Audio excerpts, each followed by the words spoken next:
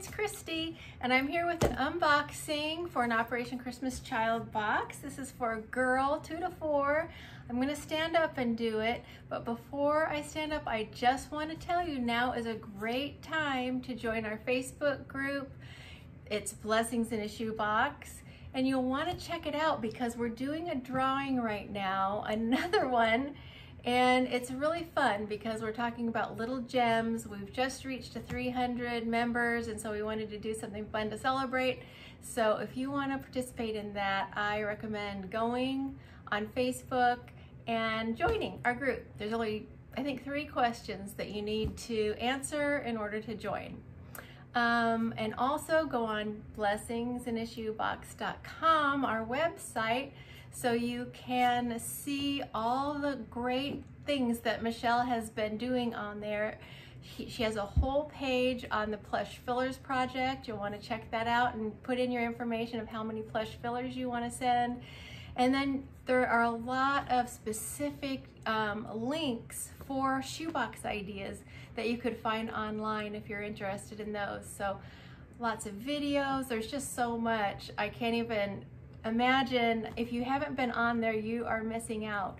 There are no ads. It's really clean looking. She's done a beautiful job with the graphics, and I just hope you'll check out blessingsinashoebox.com. I have, this is the Operation Christmas Child cardboard box, and I took the rubber band off, and now I'm gonna stand up and change the camera, and you'll be able to see what's inside. Okay, here we go. Inside, this is what you'll see if they don't change it too much at the processing center.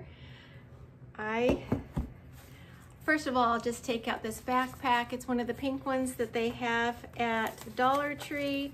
I love the ones that have the little zipper pocket, and I've included that for her to take her things home. Christy Graham was the one that got us really excited about putting things in like bags or totes or backpacks so that the children, it'll be easier for the children to take their things home. And of course here, her wow item, so cute. I love the Cabbage Patch doll, and she has one of the blankets that Michelle sent me, and she serged the edges, and I wrapped her up. And if you haven't seen her, I got her on Amazon. Watch for her to go on a deal. It has like a little sleeping bag. So she's already wrapped. It has this little hood. She's just so cute. So I'm excited to send her to a child in this shoebox, a little girl. Here's the Cabbage Patch doll's little friend. I wanted to put a plush in there. In fact, I'll show you. I had this one ready. I thought that was great. Here they are side by side, but it was just a smidge too big. So I went with the smaller plush, and that's another reason to have extra plush on hand when you're making shoeboxes, and extra items on hand so you can grab different ones for a shoebox that might be a little bit tight.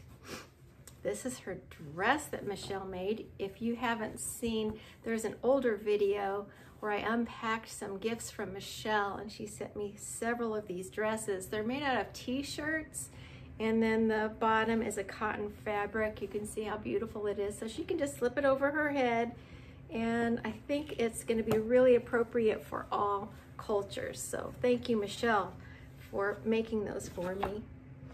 Here's another thing that Michelle made, these little rattles with a little ribbon on the side, very soft. I think it's flannel, and what's great about it is it's a little gem because it just smushes down to nothing practically, and it can fit in those nooks and crannies.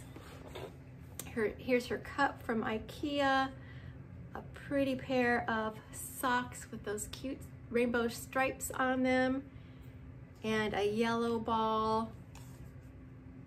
This is her, I said that, a pink cup from IKEA. I love the pink ones. Those are my favorite, but you have to buy them in multiples of different colors.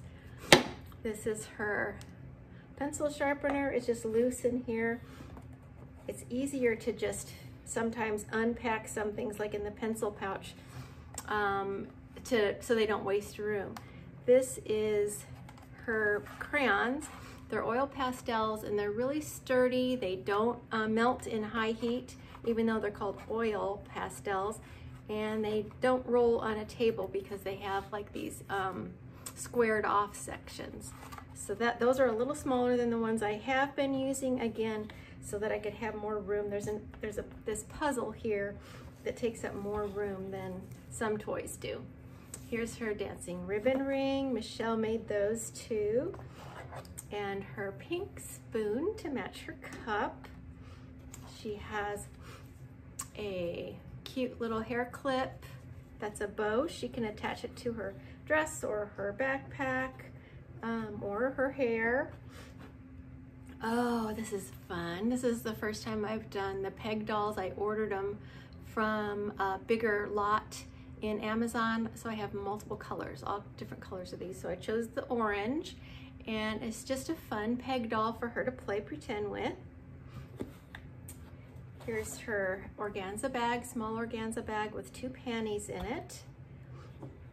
And these are her cartwheel shorts that match her dress.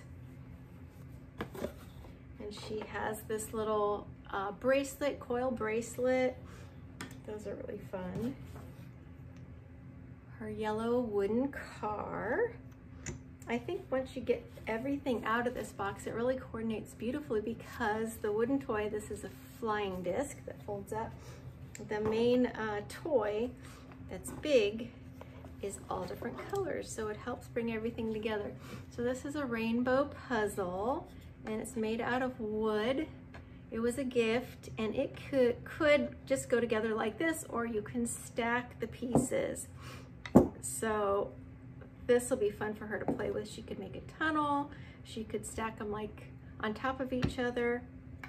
So I'm really, really, really thrilled. I got 2 of these donated, so I'm really, really thrilled to be able to use those.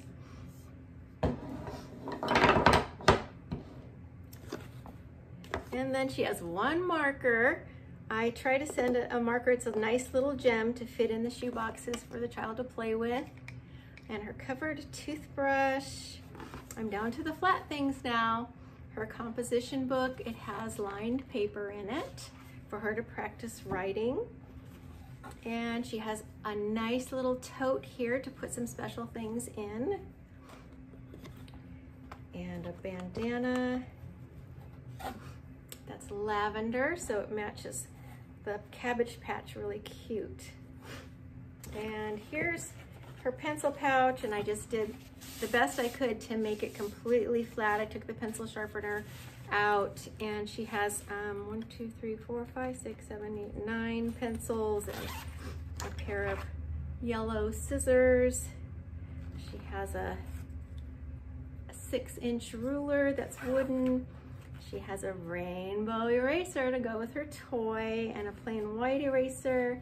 And all her pencils are sharpened and ready to go. This is her toddler pencil that I'm sending. It's a Laddie Tri-Write. So it's special for little hands. And then, am I done? Nope. There's a washcloth, like a, I guess it's a peach color. And her Lovey that Michelle made so beautiful and soft with minky fabric and the satin ribbon. Oh, here's her pink comb.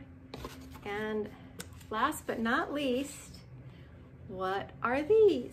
Well, let's see, this one is blank paper, and you guys know, if you've watched many of my videos, that I loved being able to draw in blank paper when I was growing up. So I had that cover, and I just put the white paper in, and this one is a coloring book, and you can find these printables on blessingsinashoebox.com and print your own. She has a lot of printables available for different age coloring books and activities, dot-to-dots and mazes, some for the older children.